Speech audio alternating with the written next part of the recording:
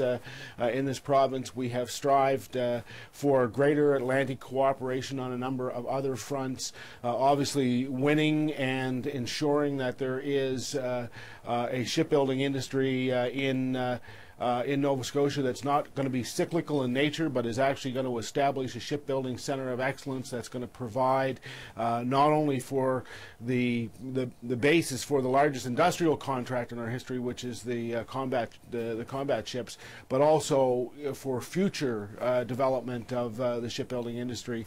These are all things that take time, but I point out to people here that you know, among most of the economic forecasters now see Nova Scotia moving finally, after so many years, out of the bottom of economic development growth, and in fact over the next few years starting to move up into the middle of the pack, ahead of Quebec, ahead of Ontario, and into the mid-range in economic growth, which will be very, very significant for our province. I want to talk a bit about that shipbuilding, because it is a huge contract that is going to be bring a lot of permanent jobs, as you point out. But the Auditor General and the Parliamentary Budget Office are giving hints that they're smelling something amiss in what's going on, even though it's fairly early days. Are you hearing anything about that? Are you getting any concerns about what you're seeing through the Irving contract?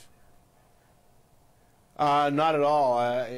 Things seem to be developing just exactly the way they should. I think from our perspective and from certainly Nova Scotia's perspective, of course, we would like to see us getting on to cutting steel as soon as possible, because that means that we're going to start to see the growth in the number of jobs here. But there's a lot of work that has to be done in advance, and increasing the facilities that we have and making those investments, and growing the actual yard itself has to happen next, and we're looking forward to that happening. Now, this is the 4th year of your mandate, which